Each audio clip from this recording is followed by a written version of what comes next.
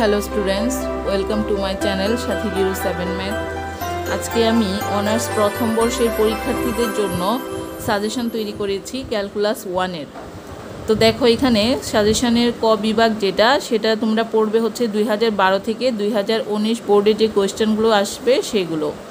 আর খ বিভাগের জন্য দেখো খ বিভাগ বা গ বিভাগ, খ বিভাগ এবং গ বিভাগের জন্য এই দুইটা বিভাগের জন্য আমি প্রয়োজনীয় প্রশ্নগুলি দিয়েছি চ্যাপ্টার ওয়াইজ। দেখো চ্যাপ্টার 1-এর সি থেকে দিয়েছি 1 নম্বর প্রশ্ন, এক্স স্কোয়ার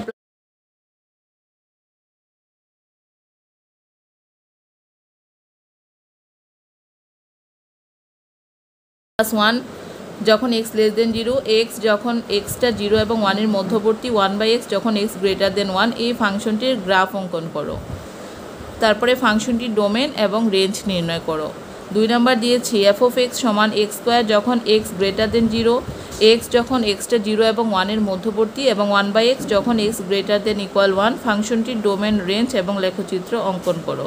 এটা জাস্ট একটু ডিফারেন্স, এটা হচ্ছে x স্কোয়ার প্লাস 1 আর এটা হচ্ছে x স্কোয়ার।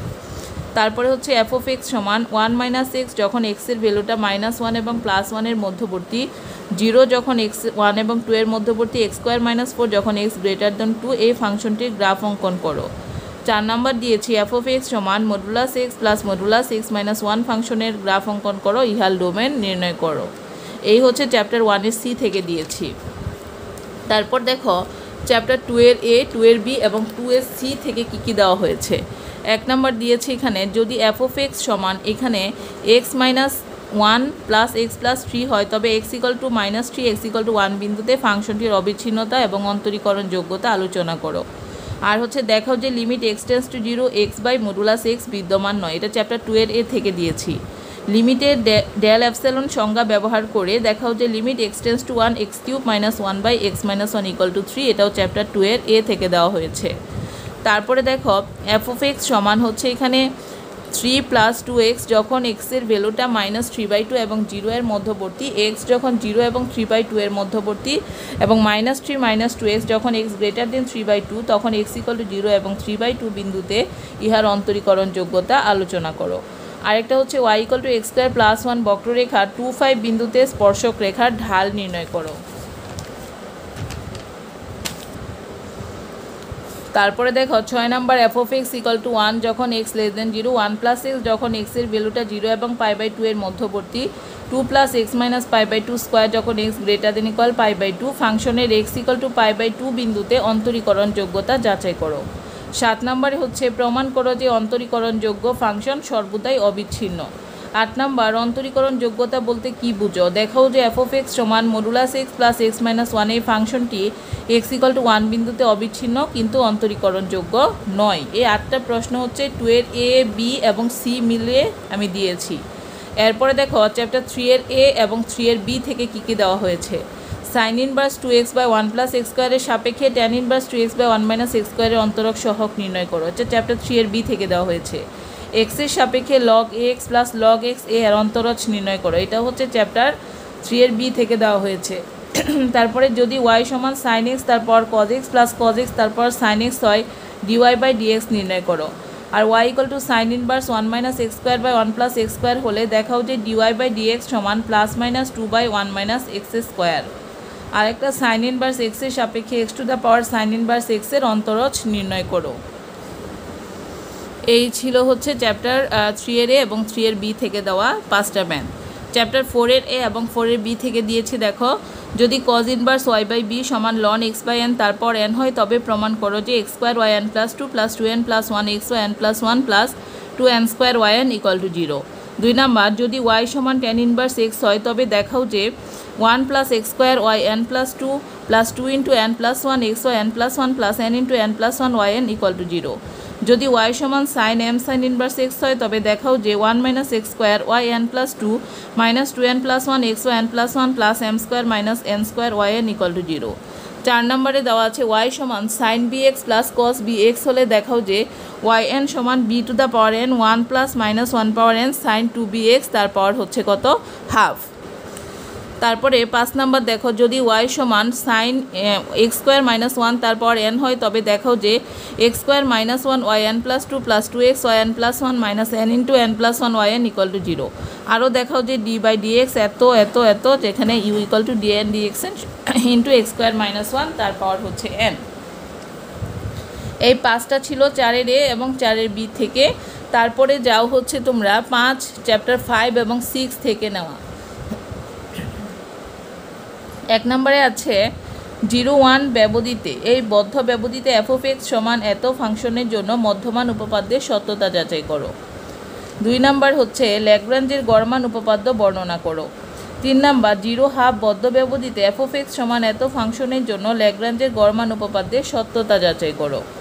তারপরে হচ্ছে দেখো ল্যাগ্রাঞ্জ আকারের অবশেষ সহ টেলরের উপপাদ্যটি বর্ণনা এবং প্রমাণ করো। ল্যাগ্রাঞ্জ আকারের অবশেষ সহ টেলর উপপাদ্যটি বর্ণনা করো। এই উপপাদ্য ব্যবহার করে দেখাও যে ln * 1 + x সমান x - x square by 3 plus x cube by 3 minus x 4/4 plus x 5/5 into এত, যেখানে 0 less than z less than x। এটা হচ্ছে চ্যাপ্টার 5 এবং কত 6 থেকে নেওয়া। এরপরে দেখো চ্যাপ্টার 7, 8 এবং 9। 1 নম্বর আছে y = এত ফাংশনের গরিষ্ঠ মান এবং লঘিষ্ঠ মান নির্ণয় করো। 7, 8, 9-এর সেগুলো একসাথে দিয়েছি।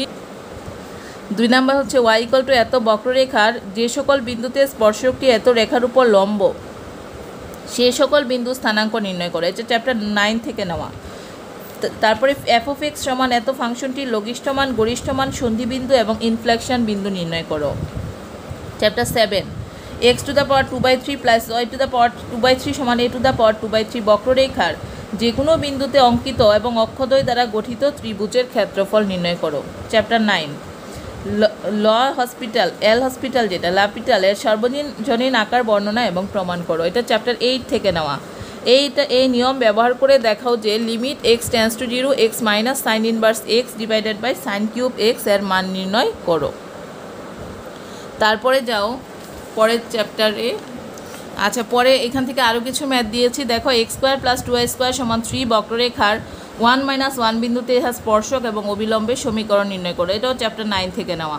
দেখাও যে এফ অফ এক্স সমান এত ফাংশনটির x = 1/2 বিন্দুতে গরিষ্ঠ মান, x = 1 বিন্দুতে লঘিষ্ঠ মান এবং x = 3/4 বিন্দুটি তার ইনফ্লেকশন বিন্দু। এটা চ্যাপ্টার 7 গরিষ্ঠ এবং লঘিষ্ঠ মান বিদ্যমানের প্রয়োজনীয় শর্ত বর্ণনা সহ প্রমাণ। এটা হচ্ছে চ্যাপ্টার 7। এরপরে দেখো চ্যাপ্টার 15 এবং 17 থেকে নেওয়া।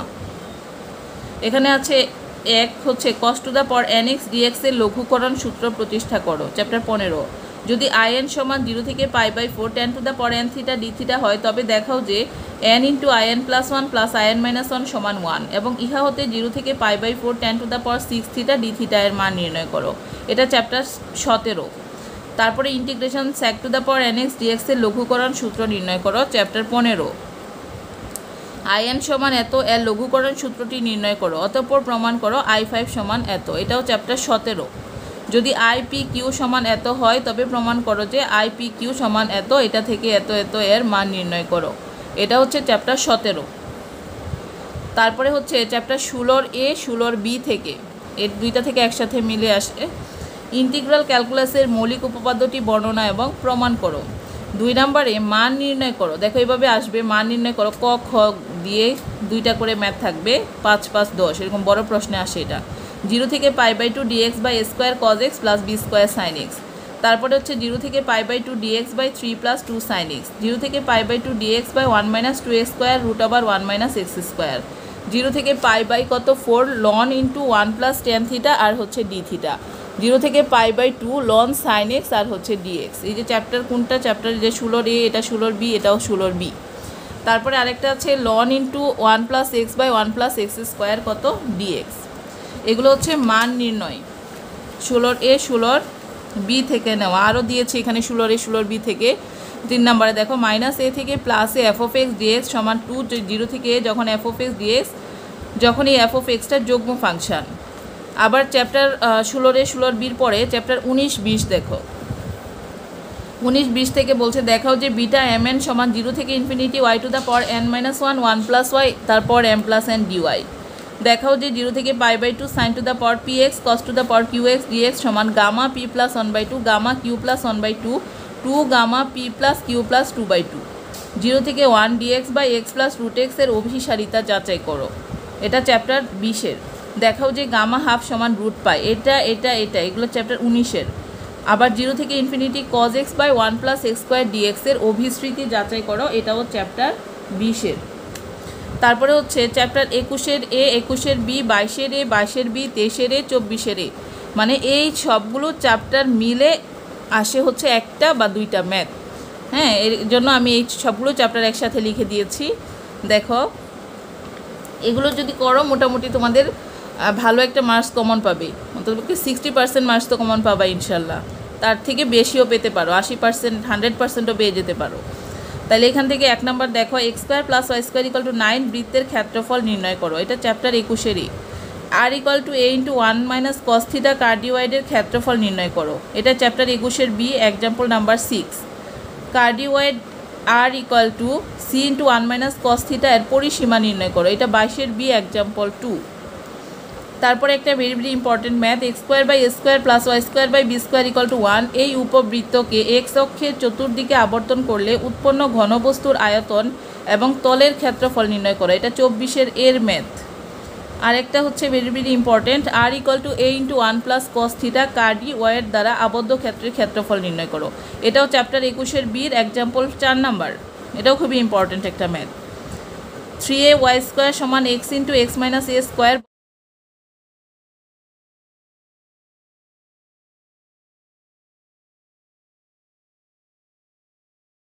বক্ররেখার একটি ফাঁসের দৈর্ঘ্য নির্ণয় করো, এটা চ্যাপ্টার 22-এর এর, এক্সাম্পল 6। এই কয়েকটা ম্যাথ যদি এখান থেকে করো তাহলে এর সংশ্লিষ্ট যদি কোনো ম্যাথ থাকে, মানে এইরকম আকারের কোনো ম্যাথ আসে, যদি একটু সংখ্যা পরিবর্তন করে থাকে তাও তোমরা নিজেরা করতে পারবা।